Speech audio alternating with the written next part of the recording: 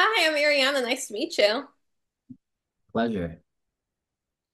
So, how did you go about researching playing Zeke and portraying him in a way that isn't insulting to people that have that condition? I think in playing Zeke, I made sure to tap into the emotional inside of what agoraphobia really is, rather than just playing the external idea of someone not being able to just leave a space. Agoraphobia presents itself in so many different ways that it's not always just about necessarily leaving a space. And I think we all have a little piece of it in some way, shape, or form. Sometimes it's I don't drive down that street. I can't leave until this amount of time. We all do different things, and more more than anything, it's just making yourself feel safe. It's calming the anxiety. Obviously, agoraphobia is a very much larger version of that anxiety, but we all have a piece of it in some way, shape, or form. And so to me, that's how I made sure that I, respected, the anxiety and the trauma that is agoraphobia and what comes with it, without trying to make myself a caricature of what someone is truly experiencing. Yeah, we notice when Zeke gets back from the hospital that he also immediately wants to go back to his computer and he says, "Oh, I have to help find Lacey." But do you think his computer is also his safe space as well?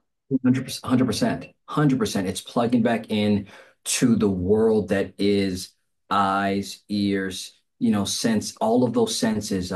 Zeke, that's it. And then you have to imagine when those computers are not there, when he's not actively within that world, it's just himself. And when we are just by ourselves, that's when we are the most vulnerable. That's when we are the most judgmental. We really carry a lot with just ourselves. So it's very much a safe zone and a safe place for Zeke.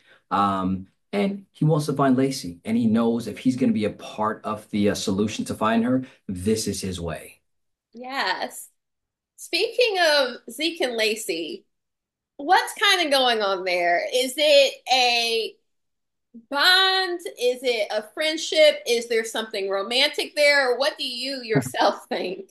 It's a situationship. Don't I we think all know those? I think it's a combination of all of those things. There's definitely a friendship there. There's obviously some sort of a budding romantic thing that might be happening, but you're also talking about two people that are very much young at heart, young in spirit, and very young emotionally. They're still growing. And so you have to imagine that it'll take them some time to figure out how to verbalize what it is that they're feeling. And they're both very much trying to balance out all of the stuff that we do at Mosley and Associates. So if this were a romantic comedy, I'd have an answer for you right away. But with us being a drama and having all of these other storylines in there, what it ends up being is a great reflection of where Zeke and Lacey are emotionally. That they can't necessarily say how I feel. They say it with their eyes. You see it lingering in the room. It's heavy there in some spaces, right? And I think we'll have a good time in season two trying to figure out what that is and what's there. Do you think the feelings are mutual? I definitely think so. Now, the extent of what that means, that you'd have to see, what Zeke or Lacey actually really feels about it, because they may not even know. I don't know if Zeke or Lacey are 100% poised and ready for a full-fledged relationship. But I think what they are ready for is to say, you know what? I like you and I like being around you, and you are special to me. That to me is the sweetness that is Zeke and Lacey. Yeah. Do you think it's possible for them to have a relationship with Zeke's condition? Because who are we to define normal? But do you think it's possible for them to have a relationship? Absolutely. Absolutely. If anyone would get it, it would be Lacey. Lacey understands and respects who Zeke is, and exactly what his condition brings to the table. She doesn't. I don't think anyone at M&A judges. We don't judge one another, and I think that's a safe place that is Mosley and Associates. There's no judgment. We get to be exactly who we are. Margaret's going to the bus station again tonight to go search for her son. Okay, see you tomorrow. Here's some coffee. That's what we do. Don is angry and he's going to take it out and go express yourself and do what you do. So we protect and love one another in a very real way. So yes, I believe that they could figure it out. We'll just order in, we'll figure it Yeah, out. which people do anyway. I feel like a lot of people have kind of that home relationship anyway, despite Absolutely. different quote unquote, not to say that isn't a condition, but despite what they have it going on in their life, that a lot of people stay at home, so it's We not always a as creative way strange. to love someone. Absolutely. Yes. Speaking of judgment though, do you think that the team is being a bit harsh on Gabby's actions of keeping Sir captive? I don't think they're being harsh on her at all. I think there's a lot that they're probably not saying because they love her, because they care about her. And if they didn't, it would probably be even heavier and more harsh. And the reason being, she betrayed everyone, like yes, and she tainted the work that we've been doing. It's realizing that the person that you've spent this amount of time with wasn't forthcoming with you. They selfishly weren't forthcoming with you. And it's that selfishness that really I think is going to make the rest of the team look at Gabi in a different light. And I think I've said this before, Zeke very much romanticizes how he sees people. And I think he's going to have to see Gabi for who she is, which is a real person, a human being who is flawed and not perfect. And he's going to have to decide, can I still love you the same? Do you think it was the action of keeping Sir captive, or was it the lying and manipulating of the team that Zeke is angry about? Think it's a combination of both. Zeke was kidnapped, so knowing that she then in turn did that to someone else, that's very hard to grab a hold of and fathom that you would actually do that to another person. And then the lying to the team and using Sir to solve these cases, that is oh boy, the work that we do has been healing for everyone across the board. Like, it gives us hope that we too can heal and we're doing this good thing. And so now that good thing, there's some eggshells in the batter, it's not the same. Yeah. Do you think once they find Lacey that Zeke would actually resign, that he's serious about it? I don't think Zeke would have written that letter if he wasn't serious. It does he complete it? Does it happen? I don't know, but in this way, shape, or in this sense, that safety net is gone. That world of M&A, it's going to look and feel different. If we are going to move forward, things have to change. It has to change. It's going to feel different, and it feeling different and being different may not be ideal for Zeke. So we'll have to wait and see. Do you think because he does fund this, and he's never really kind of pushed his weight around of like, oh, well, I fund this, maybe I should call the shots more. Do you think he would kind of pull rank a bit more and not kind of throw his money in the face, but like, hey, Mhm. maybe I should have a bit more of a say now because of how you're moving, and maybe you're not the best leader for this position. I don't know if he would pull rank because here's the thing. I think Zeke very in the best version of himself, he has great discernment. And I think he knows that even he himself, if there was a time for him to be in charge, he would be in charge. Mhm.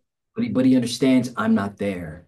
I'm not there. This is not who I am. And I recognize the strengths in all of these different people, and they bring something different to the table. And in the least, here's what I can bring to the table, and I can be a part of something very special. And honestly, the financial part of this, when you look at the big scheme of it, yes, money makes it move and so forth, but it's the actual people that make it work. They're the value.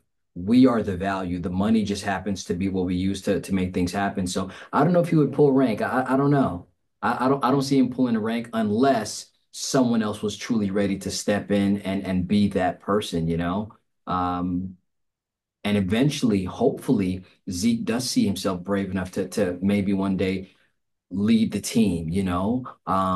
And does that mean he's actually, outside on that when that actually happens? I don't know. Even now, he's able to do a lot from his space through, his different angles and plays of how he makes things happen. So we'll have to wait and see. Yeah. How would you describe Sir and Gabby's relationship? Do you think she has a bit of a Stockholm syndrome? Do you think I won't call it romantic, but they definitely have a very unhealthy relationship. How would you kind of describe Sir and Gabby's relationship and feelings for each other? I would describe Sir and Gabby's relationship like, oh boy. I think they're part of the same tree, you know. They're definitely connected, whether they like it or not. They are connected. Um, and Gabby is who she is because of the choices that some of the choices that Sir made. However, because of some of the choices that Sir made, Gabby has grown to something different that probably even Sir couldn't imagine. And I think that becomes his infatuation with her, that she's so much more than even he thought, you know? And ah, I don't know if I have a right word to describe the relationship. I'm trying to think. It's I don't know. Just dark and sad. You know, and I'll say this, to not know exactly how to describe their relationship is the darkness of it and the beauty of it. Because you see things there that are so beneficial, and then you see other parts of it that are so dark and dangerous and toxic at the same time. And so I think they themselves are trying to figure out exactly what it is that is here. It's interesting, and obviously, as an audience, we love to watch it unfold and figure out what it is. So yeah, it's intriguing. It's good writing. Yes. Speaking of unfolding, we know a little bit about Zeke. He was kidnapped. He has money. He's agoraphobic. But do you know a bit of a backstory? Have you kind of created more of a backstory? Will we know a bit more of a backstory as it unfolds? Because we're learning a bit more about Lacey slash Bella. Are we going to learn more? Do you know more? What's going on? So I do know some things. At the beginning of season two, before we started, we all sat down with NK, and she was able to walk us and talk us through everything from season two leading into season three. And we got to talk about what we're going to share, what we're not going to share. So I know some things, but I don't know too much. And I ask the writers sometimes, like, hey, I'll say, what if Zeke, and I'll say something. They're like, oh, that's interesting, maybe. And I'm like, wait, what does that mean? And they're like, you want to know? And my answer usually is, you know what? Not just yet. Because as an actor, you don't want to know the end because we're not playing the end. Hopefully, we're doing this show for many more seasons to come. And so I'm very, very much happy and resolute in the nuggets that I do get for Zeke, and I get to just expand on what we have. And then the unknown, I get to just create a lot of things, within my head. And then they give me little Easter eggs though. Like I read an episode, I'm like, oh. And I'll come out, I was like, hey, does this mean that I can play with some of this in my mind's eye, in a quiet moment? Can I? And they're like, oh no, you can bring some of that. And they're absolutely, I'm like, oh, okay. And that lets me know at some point I'll get to, play with some of that is there. One of the favorite things that I got to do, and I spoke to them about this in season one. I was like, oh man, like what happens if Zeke, what if he's forced out the house? And I'm just coming up with random things in my head. Well, here we are at the beginning of 201. Zeke is not at home.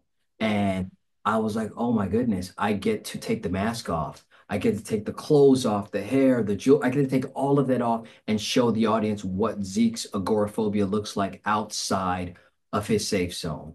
And that was just fun and interesting and creative to play with. Yes, it was like I was worried about him. I'm like this isn't the we can't just spring him out. Like this would have to be steps in a healthy way, physically and mentally. So yeah, Absolutely. I know exactly what you're talking about.